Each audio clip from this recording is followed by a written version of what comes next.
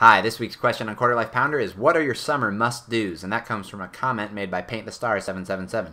One of my summer must-dos is to see the new Harry Potter movie. It's too bad we can't interview Daniel Radcliffe for the show.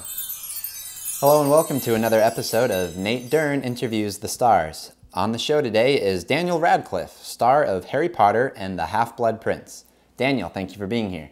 Alright, to get started, let's get to know the real Daniel Radcliffe. Now, to some people, Harry Potter is a little bit dorky, but you seem like a cool enough guy, so tell us, what does Daniel Radcliffe do for fun on a Friday night? I love Monster Quest on History Channel. What is... On my computer. Okay, sounds like an interesting... It's great. Okay, well you seem pretty excited about it, Daniel.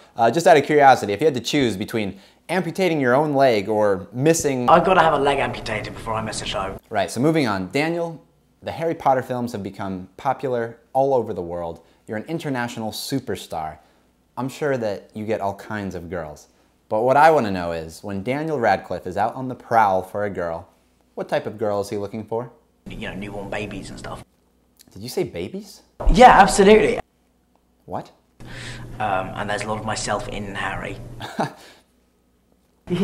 Oh, my. Okay, well, strange sense of humor you Brits have. Let's move on. Daniel, your fans want to know, do you have a girlfriend? Definitely, definitely. Oh, what's her name? You know, I don't know. What's her name, Dan? Jeannie Levetri. Jeannie Levetri? Yeah. Unusual that wasn't in the tabloids or any of the newspapers. She's marvelous. It's a made-up name, isn't it, Daniel? You haven't ever had a girlfriend? You know, You don't know too much about girls, huh?